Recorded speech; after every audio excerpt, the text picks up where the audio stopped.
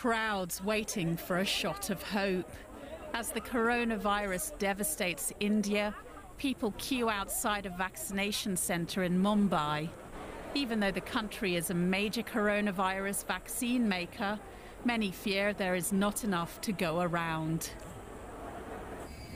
In many parts of the country, ill people are queuing outside hospitals. They desperately need treatment.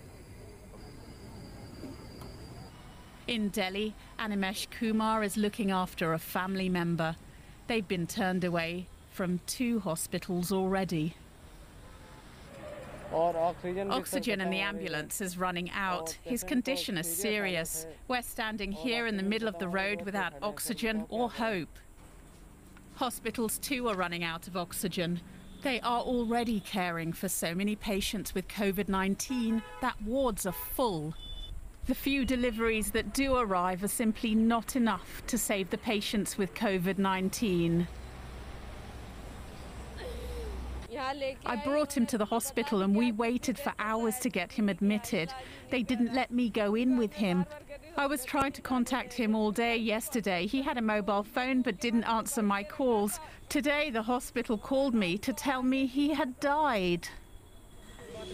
The government is rushing to open new COVID-19 wards like this one, a brand new centre in Delhi. They say even more beds will be available soon. We're working on increasing the number of oxygen beds on a large scale. Within the next few days, we will increase the capacity to 2,000 to 5,000 beds. We are also preparing 200 beds at the intensive care unit there.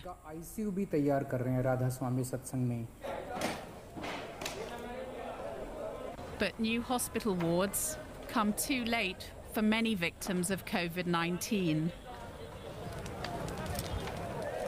At mass cremation sites like this one outside the capital, Delhi, the pandemic's grisly toll is clear. And I'm now joined by DW correspondent Nimisha Jaiswal. She is in Delhi for us. Hi, Nimisha. So it is now the 6th consecutive day that cases are above 300,000. Delhi, which are showing a dip in numbers, have also seen a 40% fall in the number of tests they're carrying out. So this may well be a false dip that we are seeing in some cities. In addition, crematoria are absolutely overflowing. Multiple local and national journalists have come out with reports saying that the deaths they are seeing, the COVID protocol deaths in the cremation grounds, are far higher than those being reported. Nimisha, how are people reacting to the government's handling of the pandemic? Well, the despair that we are seeing across the country in hospitals as well as in homes is also translating into anger now every passing day. There has always in the past been 2 firmly entrenched groups of government detractors and supporters. Now we're seeing more and more people who generally support the government come out and question why exactly India is going through this massive crisis, question why the Prime Minister continued to hold rallies, and question why the government has not taken the coronavirus more seriously. Even long-standing, strong supporters of the government within the media have to come out and ask what exactly happened here. And how has the government responded to this criticism? Well, the government is not taking any criticism well so far. It is absolutely refusing firmly to admit any kind of mistakes on its part. Over the last week, we have heard about the government asking Twitter to take down tweets that are critical of its handling of the pandemic. And just earlier today, the government put out a very strong statement from the embassy in Australia criticizing an article in an Australian newspaper that blamed the Modi government for its handling of the crisis, saying that this is misleading and malicious. So the government repeatedly says that they are doing their best, that the vaccine rollout is strong, that India... Crematorium in Delhi, the bodies lie in the heat for up to 20 hours. And there are more waiting behind these in parked cars driven by grieving relatives. The funeral pyres are so busy that families crisscross India's capital looking for any available space, some of them renting fridges to stop their loved ones from decaying. At another crematorium in the city, there are at least ambulances available to ferry the dead, though they are piled high inside. and then another queue for hours before they can be burned. India's official death toll is nearly 200,000 now, and these fires are constant, perhaps the most damning indictment of the Indian government's handling of this crisis to date. At this hospital on Delhi's outskirts, the patients are gasping for oxygen. 100 more are waiting outside, despite being told there's not enough gas or beds. Their best hope is that if somebody here dies, then that will free up a place. हमारे पास जो supply है medicine का, जो भी oxygen का supply है, bed occupancy है, वो डे बाय डे कम होती जा रही है। तो कि इंडिया में सिचुएशन इस टाइम पे बहुत बुरी है। क्या पता इन फ्यूचर और भी ज़्यादा बैड होती जाए ये सिचुएशन, मतलब बहुत ज़्यादा it is going from bad to verse only. This is Delhi, not some rural backwater, and the relatives of those queuing for treatment are trying to stop them from dying in the street. My father is in a very critical condition. I'm getting no help. Numbers are given there, but nobody is responding. Numbers are not reachable. Please help me, please. My father is dying. I can't afford another loss. Yesterday I lost my younger brother.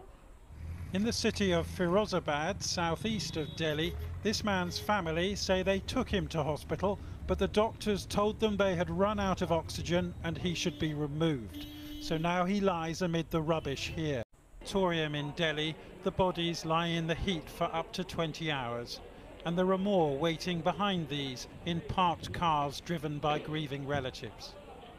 The funeral pyres are so busy that families crisscross India's capital looking for any available space, some of them renting fridges to stop their loved ones from decaying. At another crematorium in the city, there are at least ambulances available to ferry the dead, though they are piled high inside. And then another queue for hours before they can be burned. India's official death toll is nearly 200,000 now, and these fires are constant, perhaps the most damning indictment of the Indian government's handling of this crisis to date. At this hospital on Delhi's outskirts, the patients are gasping for oxygen. 100 more are waiting outside, despite being told there's not enough gas or beds. Their best hope is that if somebody here dies, then that will free up a place. हमारे पास जो supply है medicine का, जो भी oxygen का supply है, bed occupancy है, वो डे बाय डे कम होती जा रही है। तो कि इंडिया में सिचुएशन इस टाइम पे बहुत बुरी है। क्या पता इन फ्यूचर और भी ज़्यादा बैड होती जाए ये सिचुएशन, मतलब बहुत ज़्यादा it is going from bad to verse only. This is Delhi, not some rural backwater, and the relatives of those queuing for treatment are trying to stop them from dying in the street. If you wondered what the worst case scenario from this global pandemic might look like, then Ghaziabad, east of Delhi, comes close. And who knows how many thousands of Indians are living and dying like this. And who knows how many funerals. Beyond this Delhi crematorium, makeshift cremations in parks and car parks in a country incandescent with grief. This may be due to less testing. In the last year, India was among the few countries to report the lowest fatality numbers, but in the last few weeks, the figures have risen. India has recorded more than 2,000 deaths for the 6th day in a row, now nearing 3,000. Hospitals across India are reporting a shortage in oxygen supply as well as ICU beds. The transportation of medical oxygen became a crucial issue. Indian Railways undertook the swift running of the Oxygen Express as a challenge. It had delivered nearly 450 tons of oxygen by Tuesday morning, and over 90 tons of oxygen is currently en route. The special train has already supplied crucial oxygen to places like Delhi, Lucknow and Jabalpur.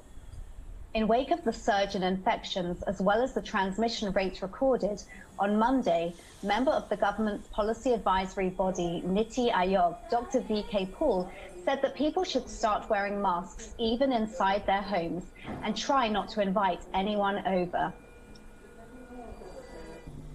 बल्कि अब मैं कहना चाहूँगा कि सीधा time आ गया है कि घर में हम वैसे ही अब मास्क पहनना शुरू करें। हम बाहर की बात करते थे, लेकिन संक्रमण जैसे है ज़्यादा है तो घर में भी बाई चांस किसी को आ गया है तो जहाँ तक हो गए घर में भी जब हम किसी के साथ बैठे हैं तो मास्क लगाएं तो फायदा है, लेकिन डेफिनेटली अगर कोई पॉजिटिव है उसको भी मास्क लगाना है, बाकियों को भी लगाना है, उसको दूसरे कमरों में रखना है। As cases continue to rise, more and more countries have banned air travel from India.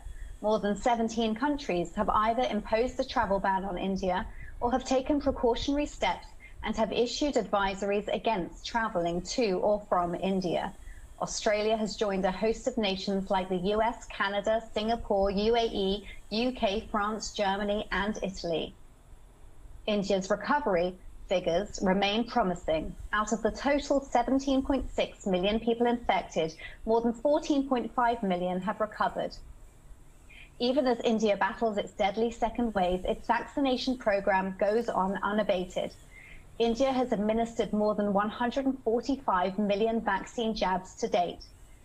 India is all set to begin its third phase of vaccinations from the 1st of May, under which everyone over the age of 18 will be eligible to receive the vaccine. Registrations for the third phase begin from the 28th of April.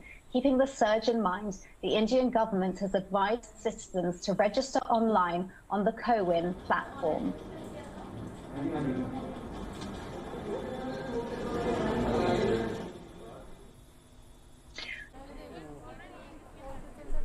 Years of training, but nothing could have prepared them for this. Manjusha Matthew, a nurse and the mother of 3 young children. A new patient is brought in. Seema, oxygen mask लेके आ जाओ, खड़ा कर दिया box में। अरे oxygen cylinder, अभी रुको। She's constantly scanning how others are holding up. Treating as many as they can. Doses so short, they're having to choose who they might save. Decisions they should never have had to make. At times we break down. Some nights I wake up crying, but I also feel a sense of satisfaction that I'm doing something to help. This is a hospital in a big city and out of reach for most Indians. The situation at this point is so difficult that all the people who work here, everyone who's exposing themselves to risk on a daily basis, knows that if they or their families were to get sick, even they would struggle to find the right medical care. In a city overrun, it's hard to leave the trauma behind. The risks follow you. But new hospital wards come too late for many victims of COVID-19. At mass cremation sites like this one outside the capital, Delhi, the pandemic's grisly toll is clear.